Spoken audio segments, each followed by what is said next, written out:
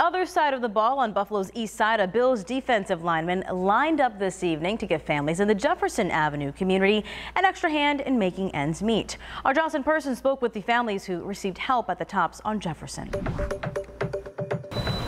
That's right, Febin. Bills player defensive end Shaq Lawson came here to this Tops on Jefferson Avenue to give back to this particular community. And it goes deeper than that for both Shaq and the community he's helping.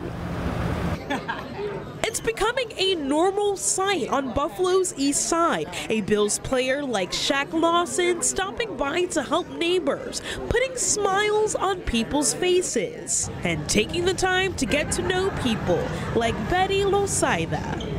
I feel glad that people are like that, and they give people a courage to do something that they didn't thought they would be able to do. I'm so excited that they're giving back into the community. You know, they're just not playing football, but they're also giving back into the community, and that's impressive. Shaq tells me he would often come to the Jefferson Avenue Tops, even before the murderers of 10 black people that happened last year on May 14th. I just wanted to come back here today and just give back and just check up on the community around here and just see if I can just talk to anybody, talk to them, learn them about their story and things like that, and try to put a smile on somebody's face. I had the chance to walk with Shaq, and I wanted to learn more about his upbringing, where he came from, and of course, since we're in the store, we also talked about his favorite food. I like these too.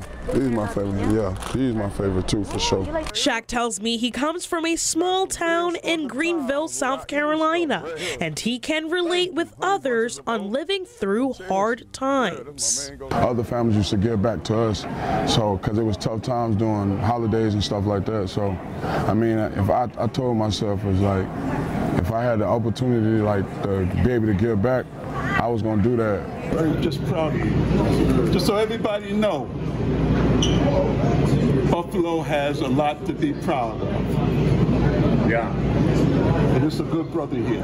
And this Bills player wants the Buffalo community to remember him beyond his number, 90. Oh, Shaq was a great community guy. He did well, and things like that. So that's what I want to be remembered up here for. Go Bills, go.